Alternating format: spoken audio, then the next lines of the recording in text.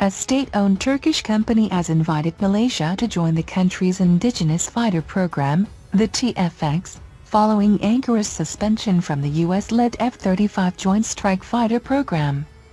Temel Kotil, CEO of Turkish Aerospace Industries, said he is now awaiting Malaysia's reply. Last year, TAI signed a memorandum of understanding with the Asian nation for the co-production of TFX composites.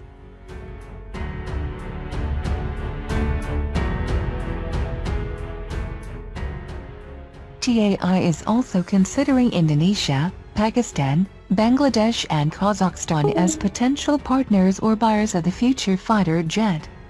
TFX will be the first big fighter jet of the Muslims, Kotil said. Building the aircraft first and then selling it is a modality. But we think it's better if we take in partners at this stage. The company also invited Malaysia to partner on its Hercules, a trainer and light attack aircraft.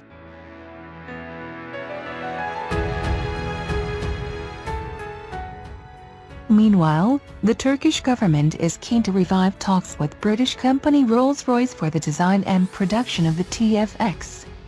Foreign Minister Mevlut Cavusoglu said in December that the government wants to move forward with its planned cooperation with Britain for the production of the aircraft. But Turkey must first select an engine for the TFX and then finalize the aircraft's full design, a process that has lagged behind schedule.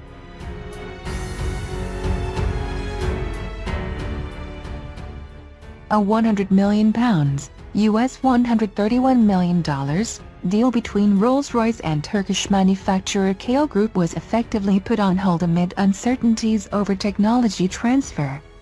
In October 2016, Rolls-Royce offered a joint production partnership to Turkey to power the country's planned platforms.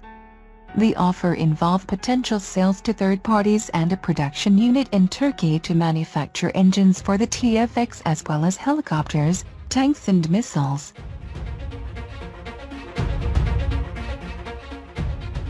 A year before that, in October 2015, a memorandum of understanding was signed between Turkey and Rolls-Royce for technological know-how and a production unit.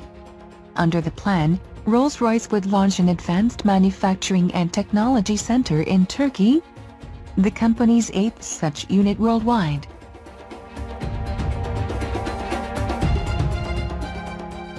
Also in 2017, BAE Systems and TAI signed a $125 million heads of agreement to collaborate on the first development phase of the TFX.